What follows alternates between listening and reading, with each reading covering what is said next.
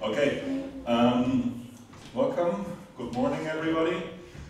I'm Stephan Bergman from Red Hat, and this morning I'll talk about how to write Clang plugins to have more fun and more profit with a code base. So I'm not sure if everybody in the audience even knows what Clang is, let alone a Clang plugin. So if there's anybody who does not know, I'll start it off more slowly. Anybody who already did write a Clang plugin? Half of it, great. Björn asked me to why not make a talk on this, but Björn's not yet in the audience. But meanwhile, he did write, or at least once, so he probably knows by now how to do that. Great. Yeah, I'll start off with a little example right out of our code base from a couple of weeks ago to get a reason to actually write some plugin. This is some C++ code. Is anybody in the audience who does not know C++? Oh, he's a technician. Is the recording going on? I don't know. Okay, we don't know. So yeah, this is some arcane kind of C++ code. It has a bug. It is a destructor, as you all see, or not by the thing, and it tries to have some stream that it wants to reseek to the original position when it goes out of scope, so that the stream that it is operating on is back at its initial position. So what it does in this destructor is to seek back to the original position. If anything with the seeking goes wrong because your disk has disappeared or the network is down or whatever, it tries to catch whatever error because it doesn't want to throw out of the destructor, because throwing out of destructors is very bad. Yeah, shame on the person who wrote that, because as you all of course see, this code has a bug. It didn't use the normal try-catch block, it used the function try-catch block, which is directly written past the function declaration. The try falls off, there's no real code body. What this kind of construct does, for all those who don't know it yet, and never seen it before, it does all the stuff the destructor does, including destructing the sub-objects and the member variables. And if anything of that throws an exception, it goes into the catch block. So it'll catch this one as well, all the body stuff as well. But in that catch block, it rethrows your exception. So it is different from this one, which will do the body, catch the exception, then destruct all the base classes and member variables. And this is what the guy wanted to write, and the other thing was what then actually rethrew the exception on a failure to seek back, and then caused the program to abort. And when I found that, I thought, that's one incident of this. Maybe we have more of those. Yeah, but is there a way to grep for that? You can grep for try, you can grep for catch, you can grep for the tilde in the destructor, but you won't find any of this with these simple techniques. So, Clang to the rescue. With Clang, it's easy to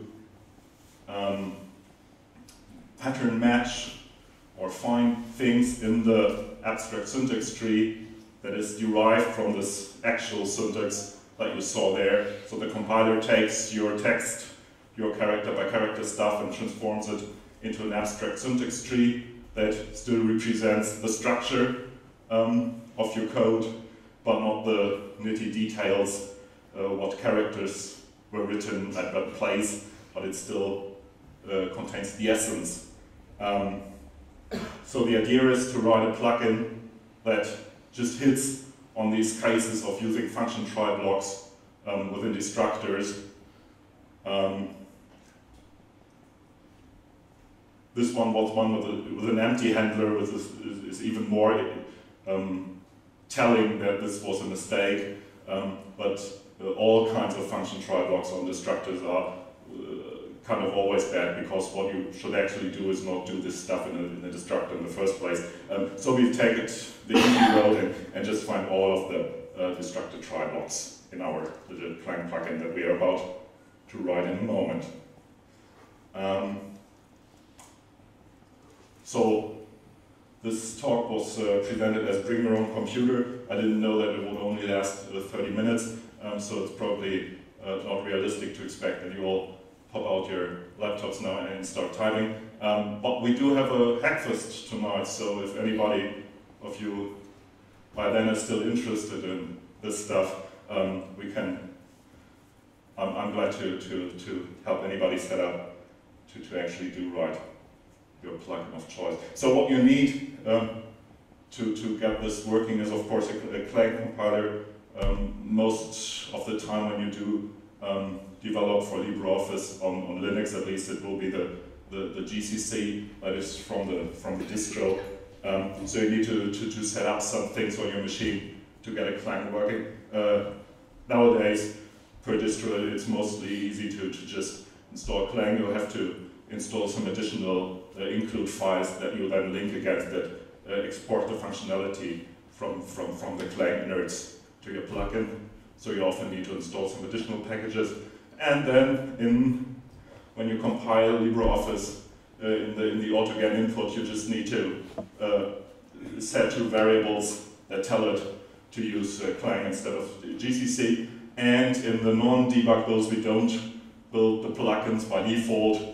So if you want to play it safe and do a non-debug build, which developers never do anyway, you explicitly also enable the compiler plugins. If you happen to build your own Clang, which is also good because Trunk is moving fast, as we in LibreOffice do, and brings in new features all the time, and sometimes new bugs, which you can then report to them, and they're happy. If you do build your own Clang, you can enable assertions in the Clang code that might be advantageous if you write in your plugin some code that is not actually working right.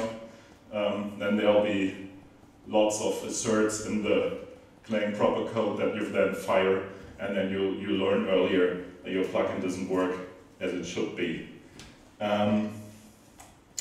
So the basics of the plugin is just some CXX file that you drop into one directory in our code tree in the compiler plugins Clang directory. There's already many of these beasts there, so you can take inspiration from looking at any of them. And there's kind of a boilerplate structure that all these plugins have. You define one class for your plugin that needs to derive from two other classes from this RecursiveASTVisitor that I'll speak about in a moment, and from our own plugin helper class that Luboš once wrote that does the plumbing stuff to get this plugin into the framework of all the plugins running when you then compile. So it needs a constructor to get some data from our plugin instantiation stuff, and then it needs a run function that starts off all the stuff. And this is some optimization already. It checks if this is actually a C++ compilation going on and not a C or Objective-C one, because these function try blocks are C++ specific, so it wouldn't make any sense to run our plugin on C code. So we speed up the compilation a very tiny little bit by not running this needlessly on C code.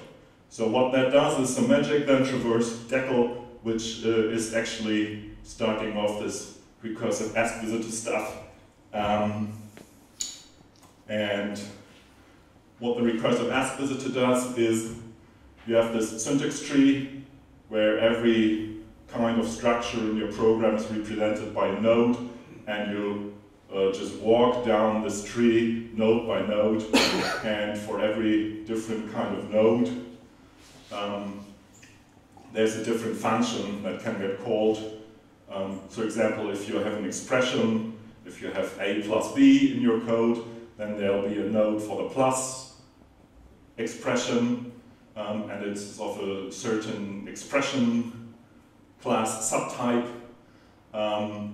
So you have, for example, a visit binary plus expression thing, or you have a visit call expression if you do a function call, or if you do a destructor call, or if you do a throw statement, there is a visit throw statement stuff, or a visit if statement, and also for all the declarations in the code. So if you call a function, the function that you actually call is declared somewhere. So there's a function decl, function declaration node in your syntax tree. So all these tiny little things get visited one by one.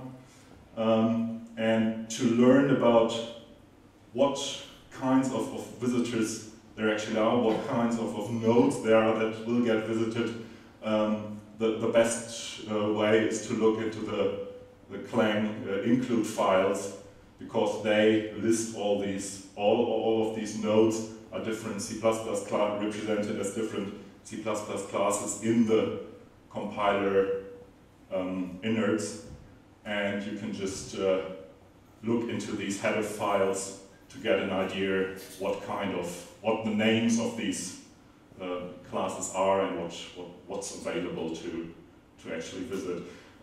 They do differentiate between the proper C subset maybe and the stuff that is C++ specific. So some of the expressions, for example, are only in the CXX include files. So the throw statement, for example, would live in the statement CXX because a throw statement is specific to C++. Now, yeah, many things we could visit, but what should we with it? Again, compiler to the rescue.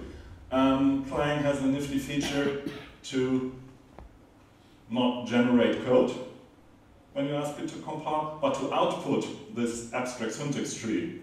And it does that in a somewhat, arcane manner, lots of detail, but among all this detail is the stuff that we're interested in. So you create a very simple C++ source file so that you don't get lost, just one line. What it does is a structure declaration with a definition of the structure with the definition of the destructor that does have this arcane function try block. And what falls out of asking Clang to dump the abstract syntax tree is some blah blah, and then it's destructor decl, that's this part here, and directly underneath it, so it's only child in the tree, is a CXX try statement. Normally you would expect a function definition to be followed by a compound statement that is the terminology for a block with curly quotes around it. So every function declaration normally has a block following it, but in this special case, the block is this part that is hidden inside the try statement. So we know now we need to visit CXX try statement directly inside of CXX destructor decl. So because there's other try statements that are used for these normal try-catch blocks everywhere in the code, which we don't want to catch. So we first need to make sure we're inside a destructor decl. So we don't actually add a visitor on the CXX try statement, but we first introduce a visitor or write a visitor that will go into, or that will visit the destructor declaration. And then there's again some boilerplate that you need to write into every visitor function that you write. First thing is to, if this declaration is at a code location that is not interesting for us because it is from a standard header, for example, and there's so much dirt in these standard headers. for better or worse, and we don't want to warn about any of that or even look into any of that. So we have some helper functions to find out this declaration is from where we don't want to look, and then we just bail out early. The other important thing, you always need to return true from these functions, because as soon as you return false from any of them, the whole traversal of the tree stops immediately. So the rest of the program is not even looked at. So that's an easy mistake to make. Always return true in these visitors. So next step is this RecursiveASTVisitor doesn't use virtual functions. That's for speed reasons. So it uses this curious pattern where you pass in the class itself, and what it does behind the scenes is a very fast way of dispatching on all your functions that you write. The downside is if you make a mistake in the function name, then that will not be directly caught by the compiler, but what will happen is that your function just never gets called if you use a name that doesn't match anything. So a good idea is when you start to write a visitor to make it fire on every occurrence of that. And if you then run it over the code, then chances are that you do catch many of these, because there's, for example, many destructor declarations in our code. And if you get many warnings, then you know, aha, my function is working. If you get none, that's typically a sign that you've made a mistake with a declaration of your visitor. So what we do, we just add, for every destructor that we don't ignore due to location, we report some warning, destructor found. We give it some information about the location, where it is. So if you run that live, there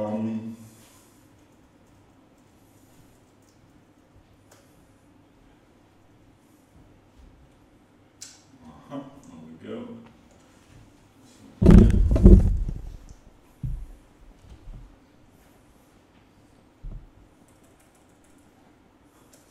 Yeah.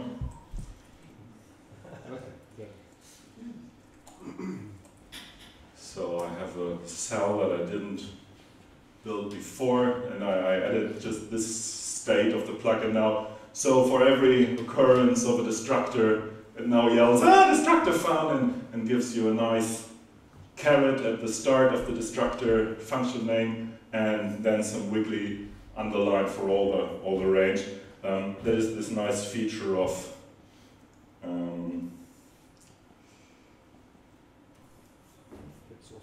that was the wrong key.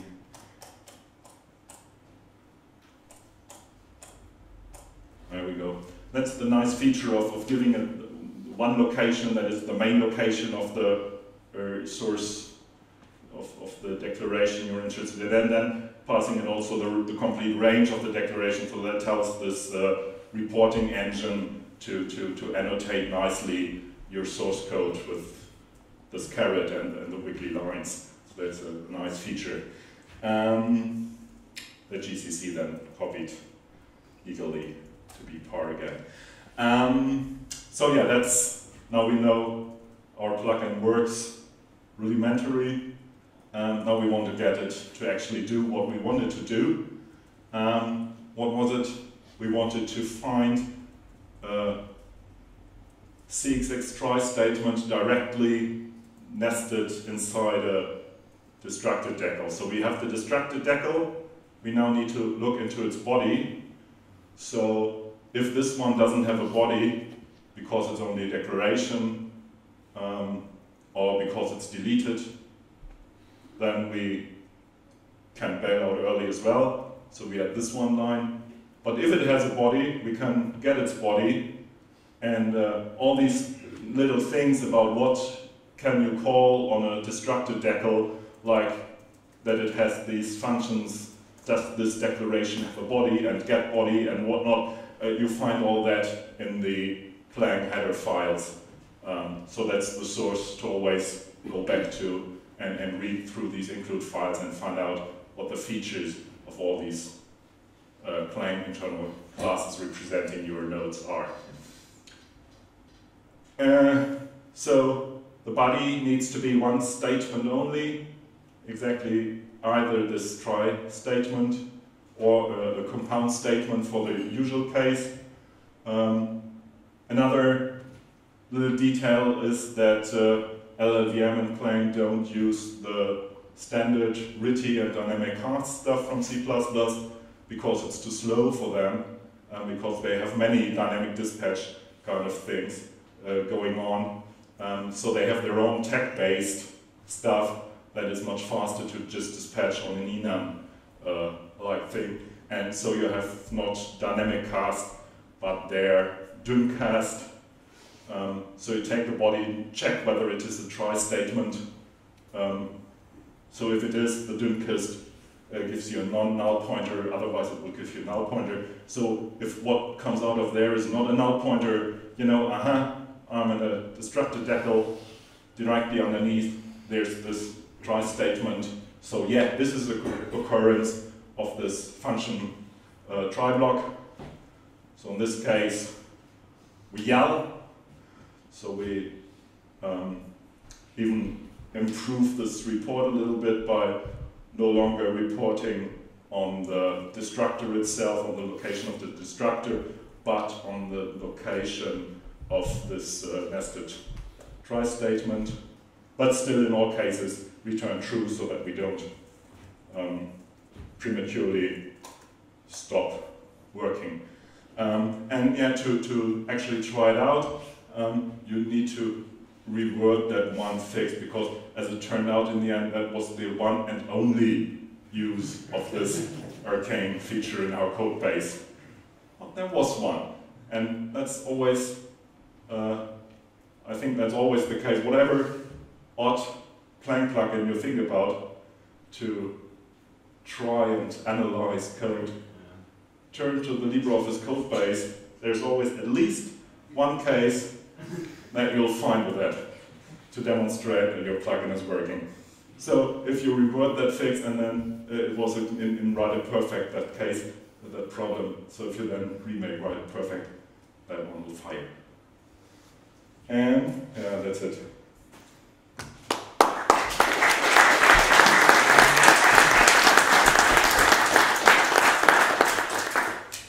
Any questions?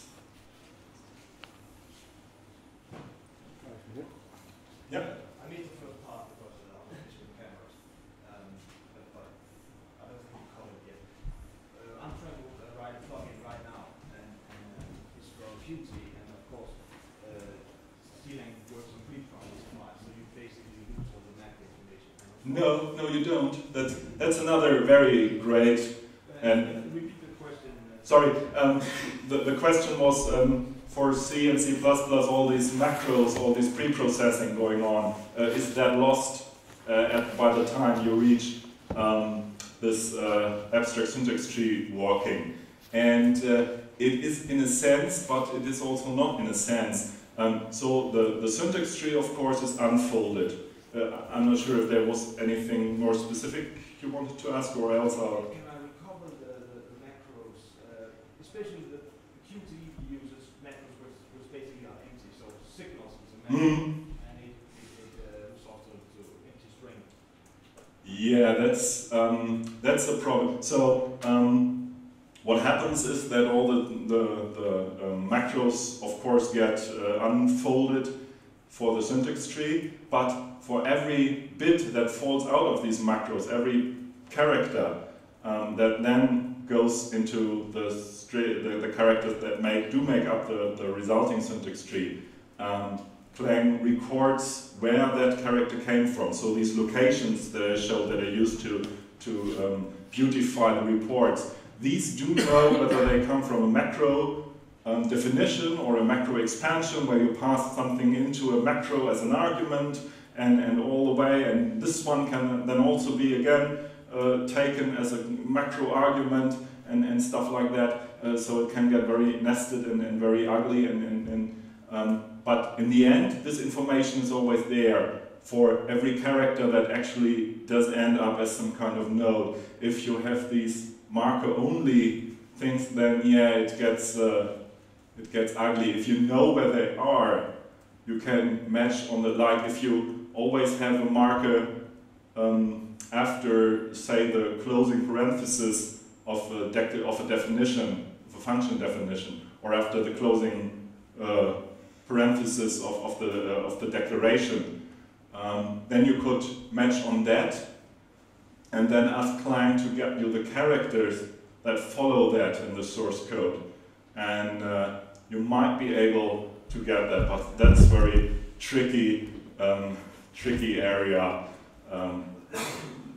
But that's also because of, I mean, the language and the preprocessor doesn't make it easy to regain that. I'm not sure if there's a better approach for these kinds of things. Purely text or in-source text oriented might be better approach there than going by the ast.